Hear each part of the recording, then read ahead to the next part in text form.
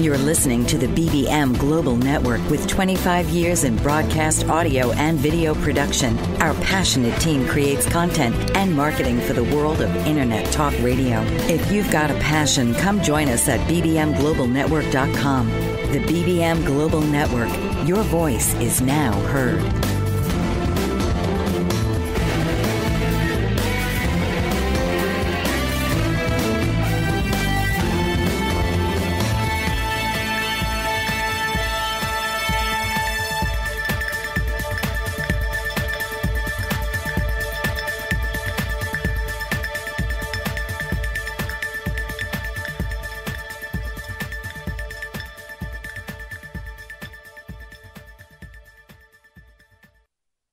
Welcome to MD for Moms with your host, Dr. Carly Snyder. Traditional psychiatry, integrative medicine, or just someone to talk to. Dr. Carly is here to provide moms with personal solutions so that they may experience whole body, mind, and well-being at this most extraordinary time of motherhood. Now, please welcome the host of MD for Moms, Dr. Carly Snyder. Welcome. You are listening to MD for Moms on the BBM Global Network and TuneIn Radio. I'm your host, Dr. Carly Snyder. I'm a reproductive and perinatal psychiatrist, meaning I work with women struggling with emotional symptoms throughout their reproductive years. I am also lucky enough to be mom of 3 really fun, awesome kids. This show, MD for Moms, is dedicated to helping women enjoy life more, to maximizing health and wellness, and to improving women's relationships with themselves and with others. I'm going to remind you throughout the show that you can call in and ask us questions directly on air. The number is 855-856-1380. I would really encourage you to take advantage and give us a call. So today we are continuing a series near and dear to my heart called Mama Docs on Call, where I'm introducing you to physicians who are also moms, just like me, and they're here to provide information and support that's really geared to you and your family. If you've missed any of the shows thus far, I would encourage you to go onto the bbmglobalnetwork.com/md-for-moms.com and check them out. So today, we are going back to us. We're going to focus on our bodies today with a topic that causes a lot of anxiety. That's our breasts and breast cancer. I think there's a lot of confusion surrounding this topic and thus a lot of fear, because breast cancer it's not uncommon as cancers go, but it's also a cancer that because it is so prevalent, we as women can take ownership of our health more than maybe some of the other illnesses that we in theory, are at risk for. So my guest today is someone I've known for a long time. She's someone I have really respected for as long as I've known her. And I'm sure you are going to love her as much as I do. Frankly, we've known each other since we were newbies in the world of medicine, way before anyone called us mommy, let alone called us doctor.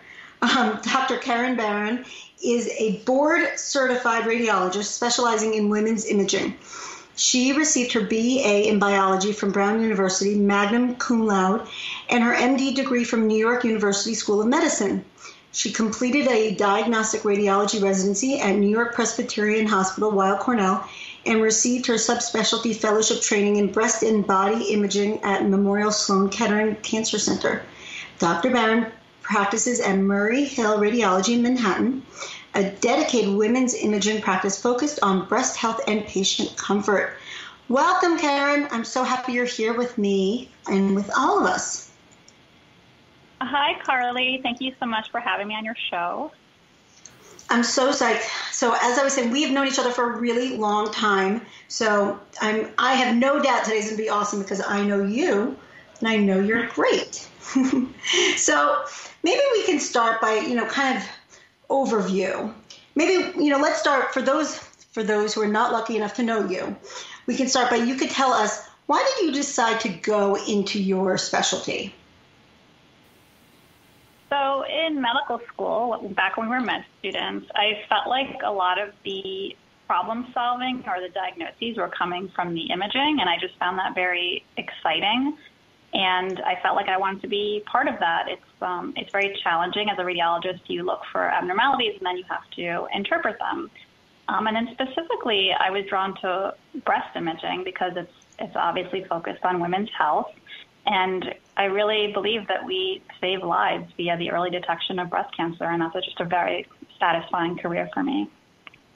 Now, you happen to have relationships with your patients, correct? I mean, I think when people sometimes think of radiologists. Yeah, go ahead. Our practice is unique. I mean, most breast imagers will have relationships as well because we see patients. If there's an abnormality, if we need to do a biopsy, we do actually see patients. You're correct that most radiologists are sort of behind the scenes. But also specifically in our practice, we see every patient who walks through the door. We do an exam. We meet with them. We do breast ultrasounds. We talk with them. So we have very close relationships with our patients in my practice.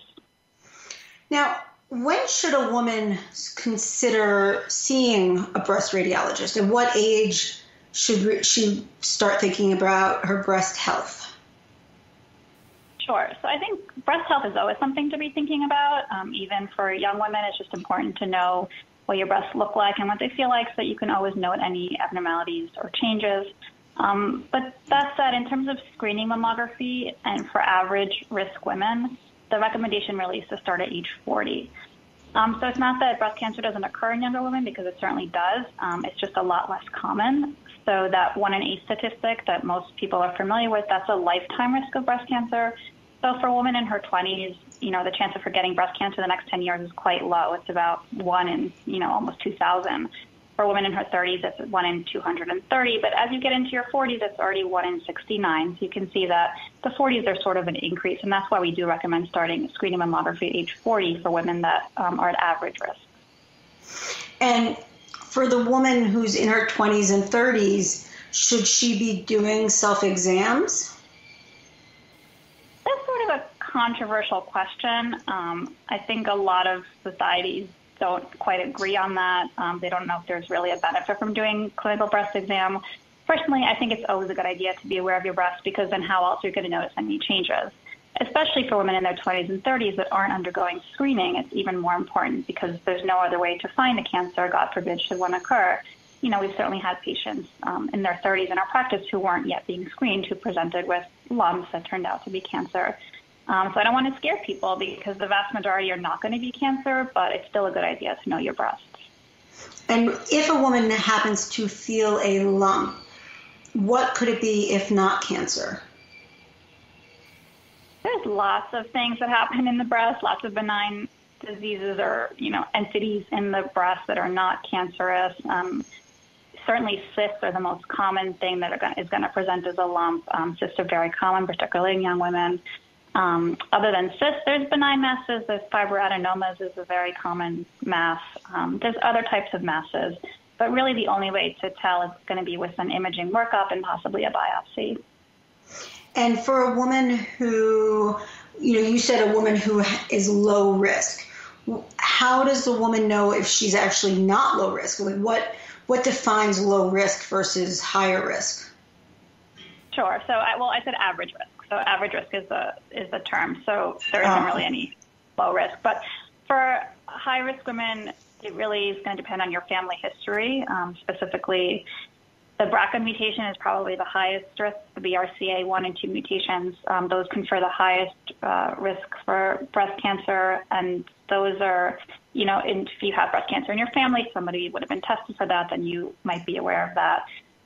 It's not a very common gene, but specifically in the Ashkenazi Jewish population, I think it's about 1 in 40 have the gene. So it's not that uncommon in the Ashkenazi Jewish population. But really, it's going to come down to family history or, other rarer things, other kinds of syndromes that people can have, chest irradiation for treatment for cancer, things like that. But I think for most people, it's going to be their family history.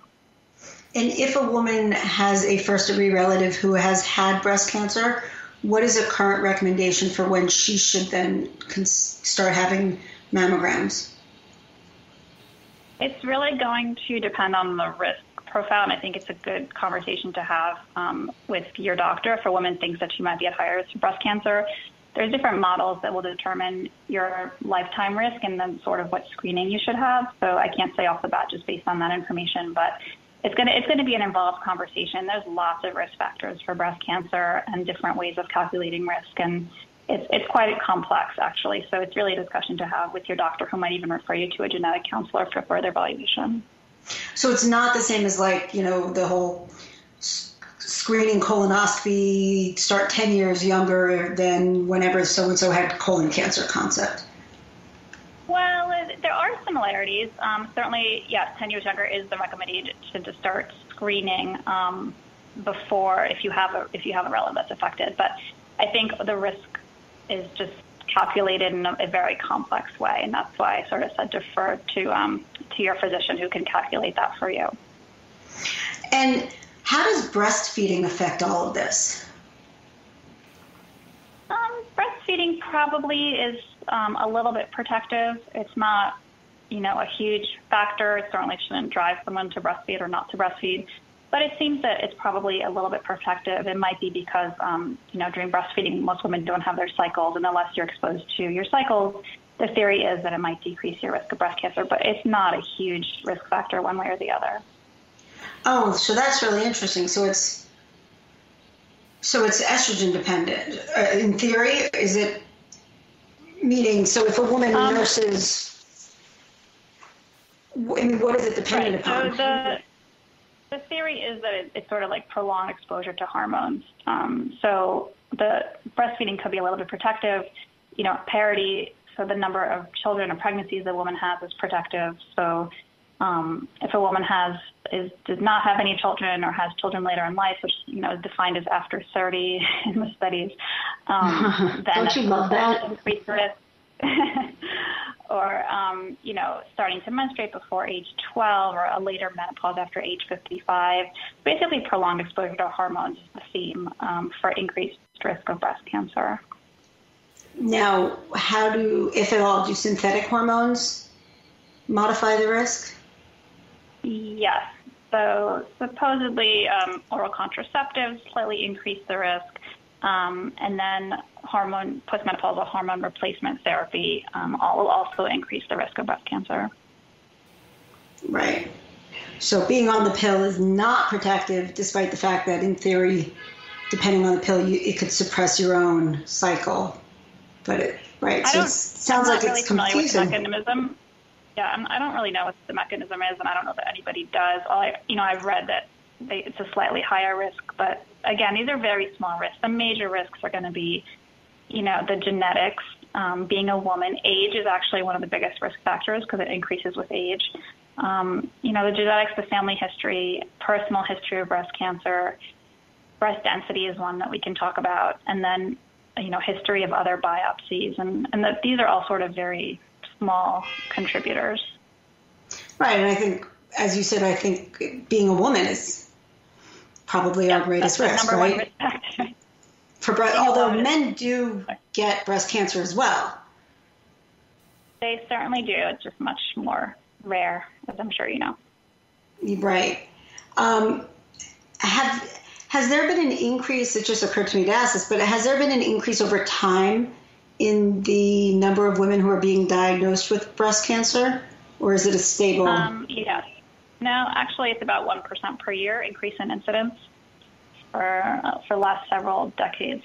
I think actually more than decades, maybe. I don't want to say anything, but it's been a long time that it's been actually rising at a rate of about 1% per year. Are there theories for why? Is it environmental, or is there better detection? It can't be detection because that wouldn't make sense necessarily. Right. So it's not detection, but I'm sure there's tons of theories about why, but none that are credible at this point. Well, hopefully detection is improving, which early detection and then treatment. Absolutely. But, I think breast cancer awareness has clearly improved. All of this obviously also leads to a lot of fear for a lot of women. We have to take a brief break right as I say the word fear, but Yeah, we're going to increase hope in a moment, too. You're listening to MD for Moms on the BBM Global Network and TuneIn Radio. I'm your host, Dr. Carly Snyder, and we're talking about breast health with radiologist Dr. Karen Barron. And when we return, we're going to talk about self-exam some more and whether you should do it. And we're also going to find out more about this notion of early detection. So stay with us. Hello, everybody. This is Coach Betty Louise, and I have a question for you. When is the last time you looked in the mirror and saw your amazing beauty and sexuality? 80% of women do not have a positive body image. 97% of women do not like something about their bodies, and over 10 million women have eating disorders. In addition, at least 40% of women are sexually repressed, and 1 in 7 marriages are sexless. I've just completed a book called Healing with Pleasure Medicine. What I will teach you is what gets in the way of your ability to see your beauty, sensuality, and sexuality. How to shift your perception to increase pleasure throughout your entire day. Okay, the place to find all of this information is CoachBettyLive.com. One more time, CoachBettyLive.com. Look forward to connecting. Animal lover, author, artist, and public speaker, Patricia Daly-Lipe is a Renaissance woman in her own right. A lover of animals from a young age, Patricia lives on a farm in Virginia and has rescued neglected thoroughbred horses, keeping them or finding them safe havens. She is also a published author, and her books document real-life experiences that she shares in her passionate stories, taking the reader around the world in a colorful kaleidoscope of life. An accomplished artist, Patricia Daly-Lipe's oil paintings feature animals, portraits, stills, nature, and abstract, and she allows the brush to paint the image in an organic, natural way. A public speaker, Patricia is motivated to continually wonder about life and advocates for all of us to do the same and document our own unique history. To learn more about Patricia Daly-Lipe, visit www.literarylady.com and www.patricialipe.com or email her at pdlipe@gmail.com. Welcome back to MD for Moms on the BBM Global Network and TuneIn Radio. I'm your host, Dr. Carly Snyder, and today my guest is breast radiologist Dr. Karen Barron. And don't forget, you can call in and ask us anything directly to Karen or myself because our phone lines are open, 855-856-1380. So very quickly, before the break, I said self-exams. We were going to talk about it for one more moment. So in the break, we were just briefly talking about it together. So the data just doesn't support there being some great benefit, correct? I think it's a controversial area. So do it if you want to, but if you don't do it, don't feel too badly. Is that a fair statement? I think that's fair. And I would also just, I would still have yearly clinical exams by your doctor for sure, by your either internist or OBGYN. Yes, and you should do that anyway.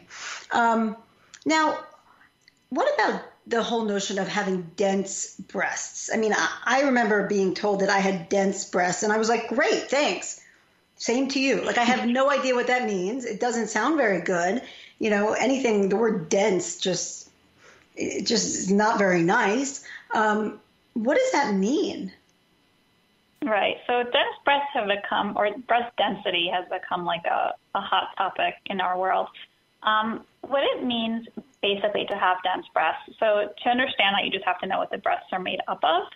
And so the breast tissue is composed of the milk glands and milk ducts, which obviously produce the milk, and the connective tissue supporting those structures. And the other component is fat. So basically it's the relative proportions of fat and glandular tissue that will either make your breast dense or not dense. And it's really something that's determined on a mammogram, so it's not something that can be determined on a physical exam. And on mammograms, there's just, it's a 4-point scale, basically, a way of grading the breast density. And the reason this has become so important is that the evidence has shown that having dense breasts increases one's risk of getting breast cancer. And there's 2 reasons for that. One is that having dense breasts really does make the mammogram just not as good. So you go from very high sensitivity for detecting breast cancer to like quite low, about even as low as 50%. So the mammogram is really just not as good in dense-breasted women. And the other thing is that it's an independent risk factor.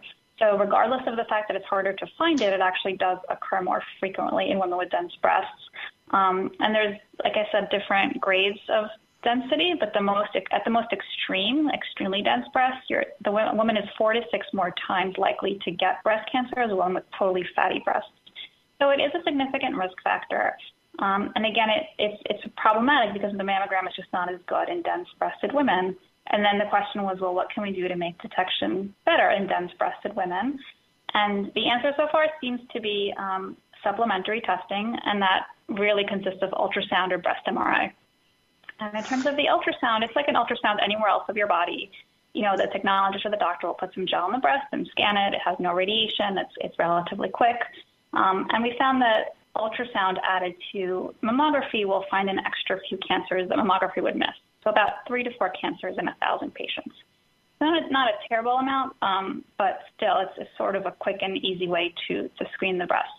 And then the other way is breast MRI, but this is very much reserved for women that are very high risk, which the American Cancer Society defines as a lifetime risk greater than 20 or 25%. And again, that goes back to calculating one's individual risk with those different risk models. But certainly somebody with like the BRCA gene would qualify for a breast MRI or bad family history, things like that. So again, breast MRI really reserved for the very high risk patients, but ultrasound can be obtained usually just as a supplement for dense breast women screening. Now, if a woman has implants, does that in any way modify how effective any of these screening tests are? Well, so implants in and of themselves don't cause an increased risk of cancer, with the exception of this extremely rare type of lymphoma that we don't need to talk about.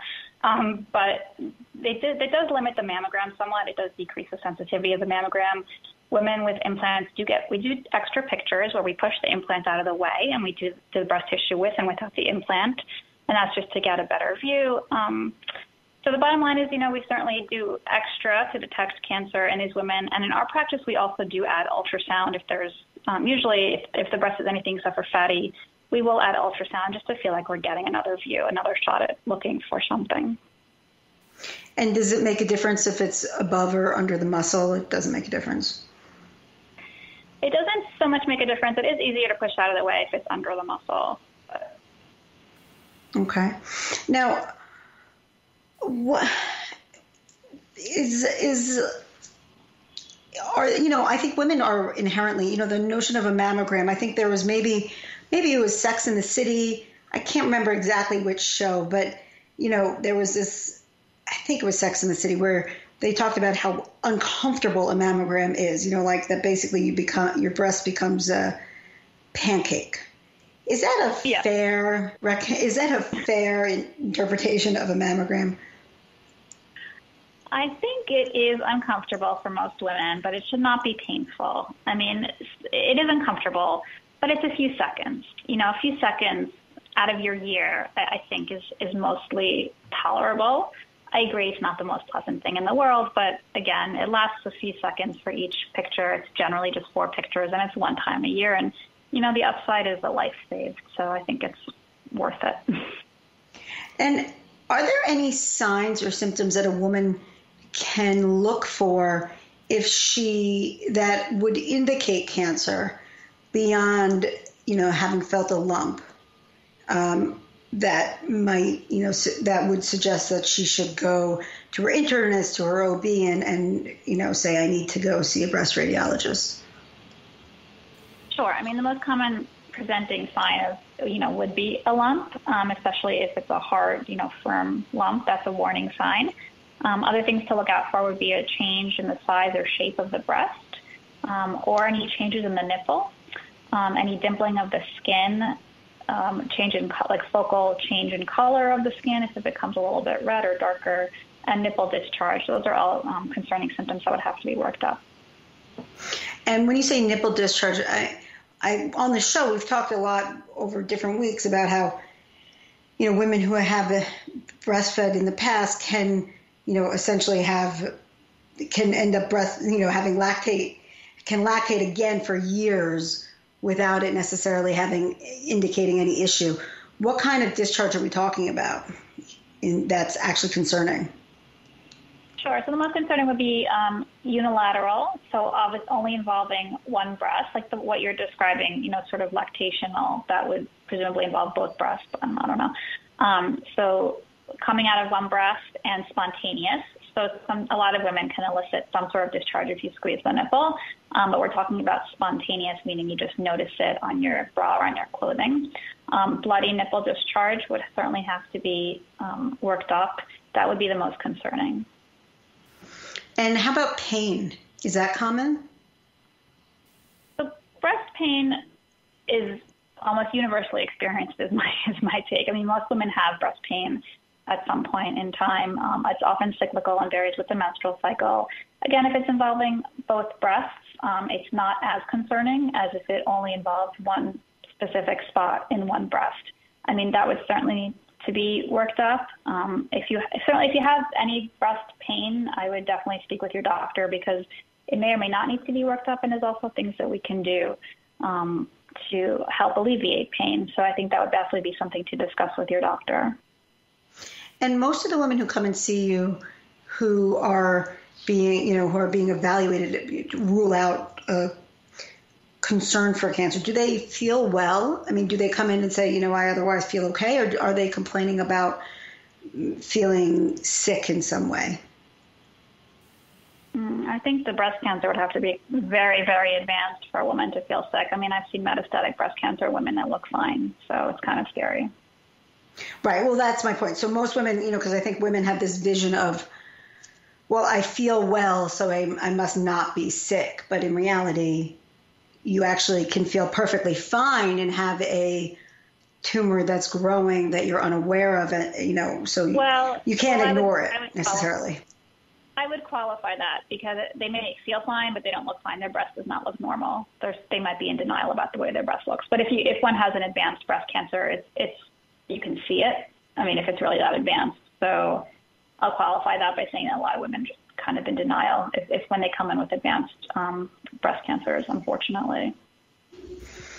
And once someone has had breast cancer, how often do they then have to see you, for follow-up, once they've been treated?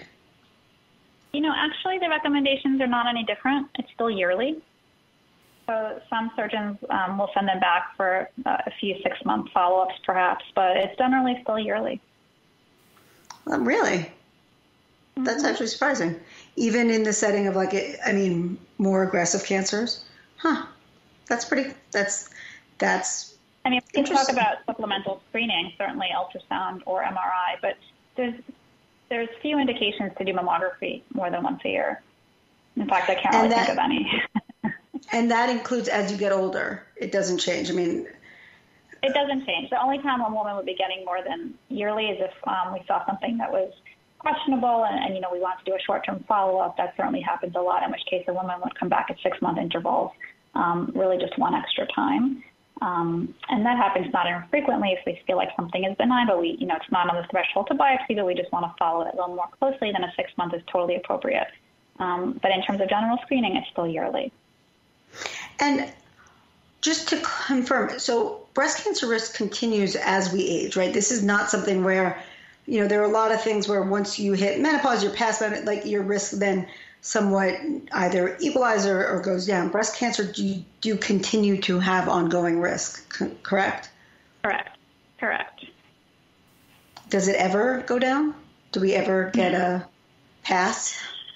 I think at some point the graph may be in the 80s or 90s plateaus. I'm not sure, but it's certainly, way up and definitely through your 80s, it will continue. And if you have a family member who had breast cancer in her 80s, does that actually qualify as increasing your risk for breast cancer? Certainly a lot less so than if you had a relative with a premenopausal breast cancer. It's not nothing, but it probably doesn't contribute substantially as opposed to someone who has a first-degree relative with a premenopausal breast cancer. I asked because my grandmother had breast cancer. Very benign, it was not a big deal, but she was in her 80s. Thankfully, she's fine, but It's always good to know. Good. Yeah, she's almost 90 and going strong. She's probably in better health than any of us. Woman does Zumba like 4 days a week. She's a rock star, telling you. She's got a better social life than anyone I know. If she's listening, go you, Grandma. Anyway, she's really incredible. Now, I think, breast cancer is something that, there's a lot of social awareness around. Do you think that has helped improve early detection? Or do you think the fear surrounding breast cancer has meant that people still are really hesitant to come in? It's a hard question to answer because I only see the people that come in. So I don't see the people that don't come in. Once in a blue moon, I will have someone who comes in with a breast cancer that they felt because they weren't being screened. But the vast majority of our patients are coming in and being screened, so I don't see the other side of it. Hopefully there isn't much of another side, right? We have to take a brief break. You're listening to MD for Moms on the BBM Global Network and TuneIn Radio. I'm your host, Dr. Carly Snyder, and we are talking about breast health. And when we come back, we're going to talk about if there are ways to reduce the risk of breast cancer and what to expect next if you're told that you have a lump. What are the steps that you're going to go down? Stay with us. Horses, mystical, present, past, and future, all in one. Wild, free, domestic, and healing for everyone. Betty Hames knows this and has put her horses to good use with Nature Connect Equine Coaching. Her mission is to help people affected by the loss of hope and trust in their lives and to rediscover the wonders of nature through nature-connected learning so they can rebuild their lives and live peacefully with newfound hope, trust, and joy. Betty Hames is also a certified elite life coach, a Washington State certified counselor, and chemical dependency professional. She is passionate about partnering nature with healing, and through horses, she sees amazing results and transformation in lives that might have otherwise been lost. Call 509-830-9225 and visit her at HamesLifeCoaching.com. Hold your horses. You're in for the ride of your life. Abuse happens every moment of every day. According to national statistics in the United States, every 2 minutes, someone is sexually assaulted, and every 10 minutes, a report of child abuse is made. Those currently struggling with abuse, or if you know someone who has been the victim of abuse, you are not alone. Whether physical, mental, emotional, or sexual, know there is hope, there is help, there is healing. Author Tammy Hall has written a book from her own account of abuse called Journey of Courage that can guide you through your own personal journey of healing. Stop struggling through life. It's your story. It's your healing. And it can begin with the first turn of the page. Visit www.journeyofcourage.com to begin your path to becoming the person you were ultimately created to be. Healed, hopeful, happy. Welcome back to MD for Moms on the BBM Global Network and TuneIn Radio. I'm your host, Dr. Carly Snyder, and today my guest is Dr. Karen Barron.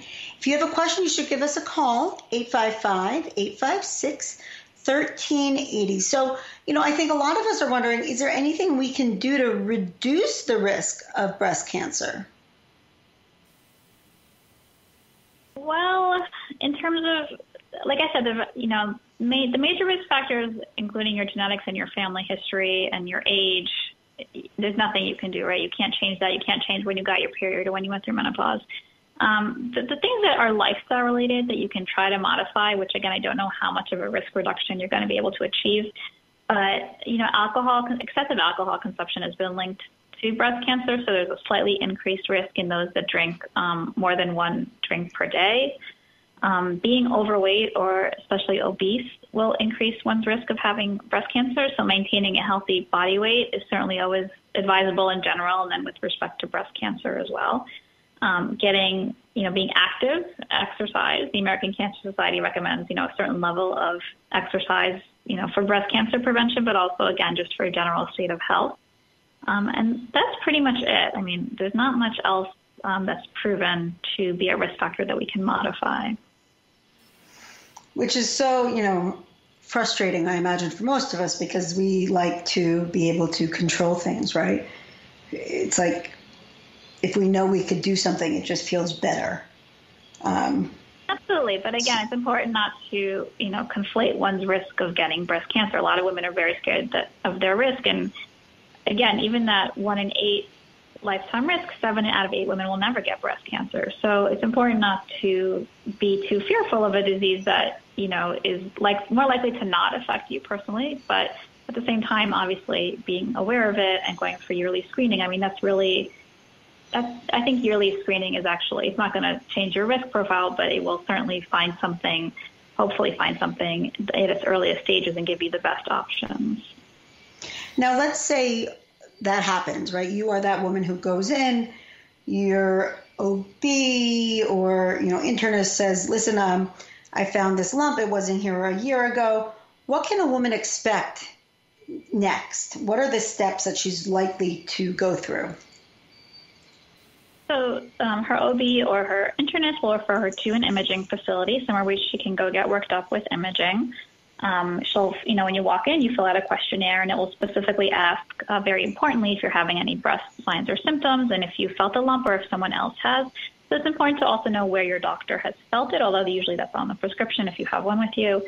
At our practice, we see the patient. So one of me or my colleagues would see the patient and examine them, and to try to assess the lump for ourselves, as well as we put a marker on the breast before we do a mammogram, and that's just to draw attention to the area of concern when we're interpreting the mammogram. And this applies to women who are going to presumably get a mammogram if they're over the age of 30 or whatever cutoff the center is using. So if a very young woman will probably not get a mammogram, we might start with an ultrasound. But usually if we start with the mammogram, that's what happens, and then may or may not need additional imaging with an ultrasound as well. And then let's say, a lump is confirmed. What, diagnostically speaking, what options are there? What's the most common form in terms of diagnosis? What do you do? Well, so it depends what we see. So if we see, if we do an ultrasound and we see that it's just a cyst, and that the cyst is what's causing the patient or the doctor to feel the lump, then the patient is done, because that's a benign finding. It's a cyst. We can take the fluid out if the patient wants, but we can also just leave it in. It's fine. And the patient will go home happy knowing that it's just a cyst that's causing her lump. If it's not a cyst, if it's a solid mass, that would generally oftentimes require a biopsy. And it sounds scary, but it's actually a really minimally invasive process, or procedure rather. It's done under a local anesthesia. It's similar to like a dental filling. We inject a little bit of lidocaine, put a needle inside, take some tissue out, send it to pathology, and we get a result. So it's actually very well tolerated. There are very few contraindications. It's an in-office procedure. It takes about 20 minutes total. It's actually quite easy, and we do it a lot. So that's usually how we would make a diagnosis with a biopsy like that. And then depending on the results, either you're fine, or a woman has to then move into more subspecialized oncology, correct? Like a breast surgeon, an oncologist, et cetera, depending on the situation. Sure. I mean, if we find something that, if we find cancer or something else that's considered high risk, then we would refer the patient to a breast surgeon, and she would take it from there. And most of the time, are breast cancers primary tumors, meaning they originate in the breast? Absolutely. Metastases are very rare. But breast cancer does metastasize itself elsewhere, right? Correct. Yeah. Now, tell me, 3D mammography. What is that? What is it? What are your thoughts on it? Should women be asking for it? So 3D mammography is also known as tomosynthesis. And instead of having a 2D image, so a mammogram is a 2D image, but 3D means that the machine, it images slices throughout the breast. If you kind of imagine like an apple being sliced at different parts, that's what 3D mammography is. And then we can look through the breast, so to speak, And we can see when structures are overlapping, it sort of gives us a better view. And it's become more widespread. Not everyone has 3D or, tomosynthesis. Not every center has it, but, a fair amount of centers throughout the United States have it. It's used for screening now. We use it in our practice. And, it's a better mammogram. It finds an extra few cancers that the regular mammogram doesn't find. And another great thing about 3D mammography is that it actually decreases the need for additional pictures. So a woman is less likely to need extra pictures after the original 4 pictures are taken if she has a 3D mammogram. And is it covered by most insurances? That varies a lot. That varies a lot by insurance carrier, by state, et cetera. So a woman has to be careful in asking for it. She may want to call her insurance company first, because I imagine if it's not covered by insurance, it's pricey. Well, most centers will usually charge an extra nominal fee and say that up front and say if it's not covered by your insurance, then you agree to pay this extra fee. But I agree with you. It's always a good idea to check it out. And, is there a reason not to get it? The drawbacks of digital breast tomosynthesis, it depends on the type that's being done. Some types do have a slightly increased radiation dose, but it's still well below the level of acceptable. But if you're asking me, to be completely honest, and some of them do have a little bit of extra radiation. But again, it's not all centers. It's only some types of equipment that has that. And again, it's far below this threshold of safety. So it's not something that I think should prevent anybody from doing it. So my question more like, is there a reason that anyone, shouldn't, given that it sounds like it's a better diagnostic tool, shouldn't everyone just ask for it? Well, in my practice, we give it to everybody. It's like it's the new regular mammogram in a lot of places. Oh, okay. That's, but you still also do ultrasound. So ultrasound will still find cancers. Yeah, ultrasound will still find cancers that 3D mammography misses, because 3D mammography still suffers from the same limitations that 2D mammography has, which is you can't distinguish as well in dense breast tissue cancers from the background. So, it's not the answer to everything. It's certainly better than the regular mammogram. But ultrasound, just being a completely different modality, will still find an extra few cancers that the 3D mammogram would miss. Now, totally changing gears, because it's such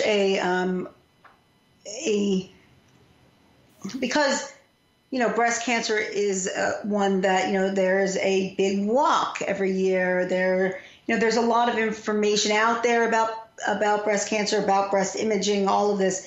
There's, I think, inherently a lot of misinformation about imaging, I'm sure. And there must be a lot of, there must be something that you hear a lot that you just disagree with. Do you have any pet peeves or anything that you would like to kind of clarify or clear up for people? Well, it's not so much a pet peeve. I just think that there's been so much controversy over their screening mammography. And I think a lot of women are understandably confused about when to start screening and how often to do screening. And I think that all this controversy has really done a huge disservice to women, because the bottom line is that almost all the studies support the fact that screening mammography saves lives and there's a mortality reduction. The quibbling is sort of about the risks and the benefits of that, but everyone can agree that screening mammography starting at age 40 will save, and continued annually, will save the most lives.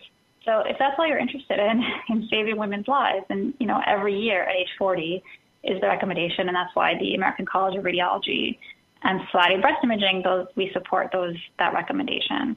Other recommendations that call for starting screening later or biannually, they absolutely will reduce the false positives and the other risk, which is, the quote anxiety. But again, that's very much a judgment call that I think women should make for themselves. If you would rather not undergo anxiety then perhaps don't have a mammogram starting age 40. But I think most women, when given the option, would rather, have their lives potentially saved and experience some of that anxiety. And I also think that there are strategies to reduce anxiety, particularly at our practice where we give the results to the woman the same day that she has her mammogram. I think that's a great way to reduce anxiety. You come in and an hour later you're leaving with a result, and almost always it's a clean bill of, breast health. So I think that that's a great way to reduce anxiety. I think there is inherent anxiety when you go and you have a mammogram and you have to wait 2 weeks to get a letter in the mail that says you need more pictures, and you have to go back and have more pictures. I think there is certainly anxiety with that. If you go somewhere if you can find some place that does it same day, I think that's very helpful. Again, I think with the 3D, I think there is less need for additional pictures, and that reduces false positives. That makes a lot of sense. I mean, look, a little anxiety, most of us hopefully can handle that. And if you can't, maybe go talk to someone and work on managing it. We are going to take a brief break. You're listening to MD for Moms on the BBM Global Network and TuneIn Radio. I'm your host, Dr. Carly Snyder, and we are talking about breast health with breast radiologist, Dr. Karen Barron. After the break, Dr. Barron is going to tell us her top thing she wants us all to walk away with from today. You don't want to miss it, so stay tuned. Dr. Rob Moyer is the director of the Ocean River Institute, and he is passionate about saving the ocean by helping dolphins suffering from nitrogen pollution. Nitrogen is a dangerous pollutant affecting our oceans, altering ocean ecosystems, and contributing to global warming. The Ocean River Institute provides opportunities to make a difference and encourages people to go the distance for savvy stewardship of a greater and bluer planet Earth. Partnered with organizations from Massachusetts to Florida, Alaska to the Caribbean, the Ocean River Institute's mission is to foster involvement in conservation and environmental monitoring by facilitating grassroots efforts at local and regional levels. Hello, I'm Rob Moyer of the Ocean River Institute. Please visit our website at oceanriver.org. Sign up for free e-alerts. You may call us at 617-661-6647. Our email address is info@oceanriver. Become informed and then act with us. Thank you. Unleash the obstacles that bind you with certified professional coach Joanne Charette, a master practitioner in energy leadership. Joanne can help you break through personal and professional barriers and guide you to a higher level of empowerment and fulfillment. Passionate and dedicated, Joanne engages with her clients on a mutual journey. Her dynamic energy will motivate you to move forward as you partner on a venture to greater results. Isn't it time to make a breakthrough and commit to live the life you deserve? Invest in yourself and let Joanne Charette be the catalyst to the realization of your dreams by making them a reality. Based in Quebec, Canada, Joanne is also a space coach, using social media and Skype to work with anyone, anywhere around the world. Contact Joanne Charette today at 819-360-3266 or email her at actionrealization@live.ca. 819-360-3266. Now is your time.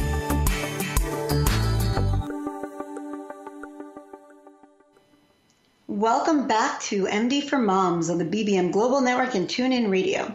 I'm your host, Dr. Carly Snyder, and today my guest is breast radiologist, Dr. Karen Barron. And today, so we've been talking about breast health. And, before we get to Dr. Barron's top 3 things for us to know, I wanted to also ask, let's talk about deodorant for a minute, because, there has been controversy about whether or not standard deodorant with, I think the concern was titanium dioxide, although, Karen, you can correct me on that one, whether there is any risk for cancer related to use of standard deodorant. What's your thoughts on this? So I looked on the American Cancer Society website to get this answer because I wasn't aware of any evidence to support it. And indeed, they state that antiperspirant has not been proven to be any causative agent in breast cancer. So I think, if we want to believe the American Cancer Society, which we should, antiperspirant, they say does not cause breast cancer. And they had a list of a few other things that perhaps were mentioned at one time to be associated with breast cancer, such as different types of bras. They say, do not cause breast cancer. And that makes sense. I mean, I can't imagine the mechanism for that. So there's actually a really good list on their website about things that do and don't cause breast cancer, so you guys could check that out. what, out of curiosity, what are they saying does cause breast cancer beyond what we've talked about? Can't imagine. Yeah, just everything that we've talked about. And then in terms of diet and vitamins, people are always asking me, they list that under unclear effects on breast cancer. So really the research is just, it's not there yet, or it's sort of in progress, but we don't have results yet in terms of diet and vitamins and environmental toxins. Those are all what they classify as unclear. Whether they would be preventative, that vitamins would be preventative or be causative? Basically an unclear effect on breast cancer. Huh. Okay. Yeah, I would have to imagine, I can't imagine the mechanism, but, I also would have to imagine it would depend upon the type of breast cancer we're talking about, right?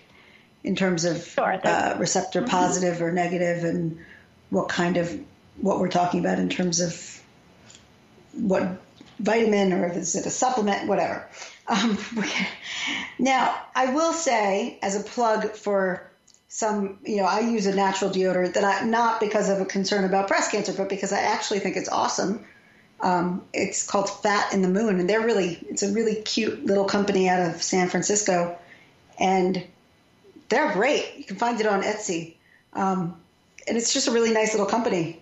And I think that works a lot better than all the conventional deodorants that, I don't know, I like them more.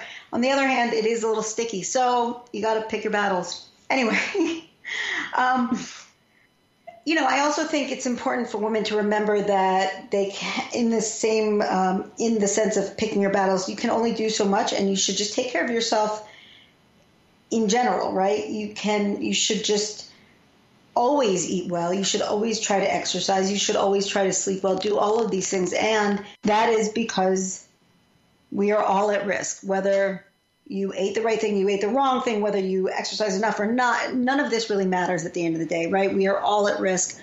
And unfortunately, that means we should also all remember that, we need to look around and support one another, right? We all have to be there for one another. And, because there is a real risk, and even if it's not us who's going to have breast cancer, there is a definite likelihood that someone we know will have breast cancer in her lifetime. So, if nothing else, if there is a breast cancer walk in your neighborhood, why not do it, right? Why not support the cause?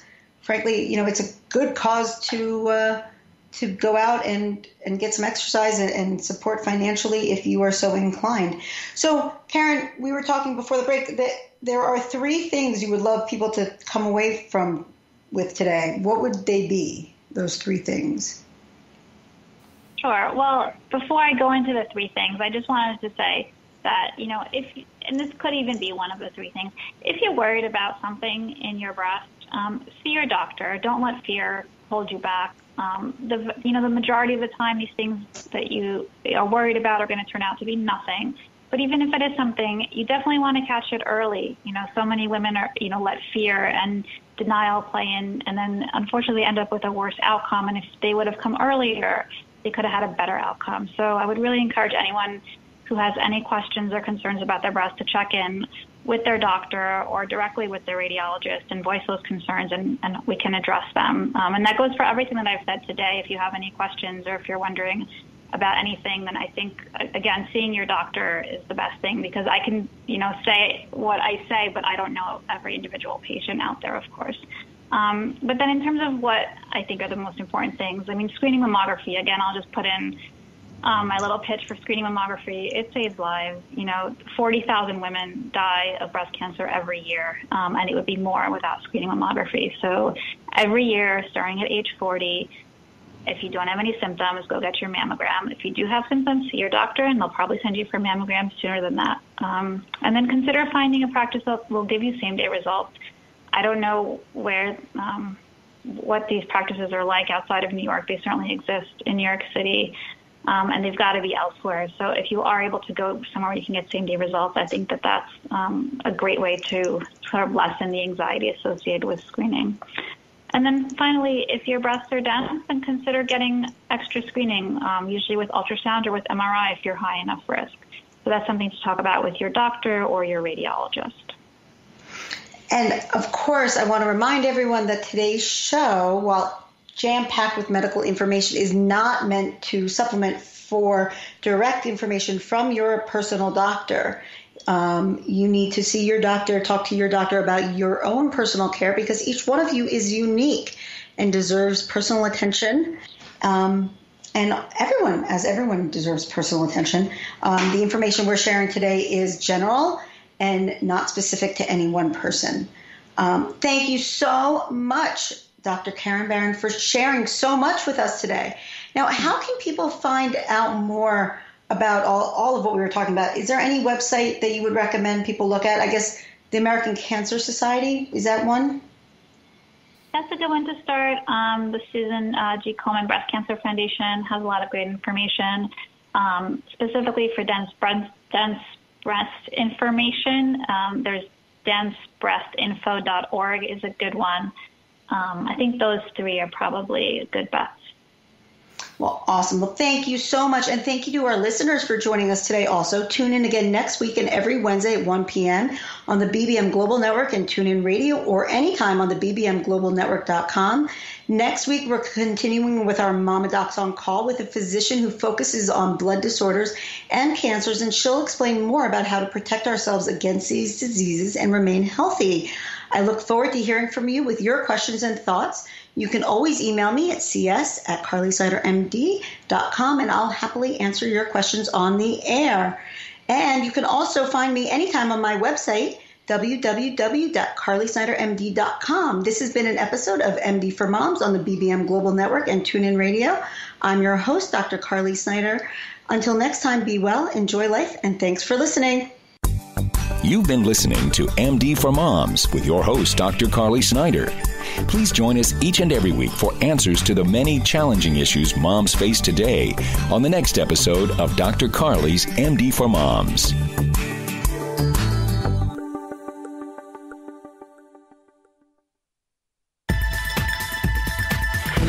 You've been listening to the BBM Global Network. The ideas, views, and opinions of this broadcast are those of the participants of the program and are not necessarily the ideas, views, and opinions of the BBM Global Network Company.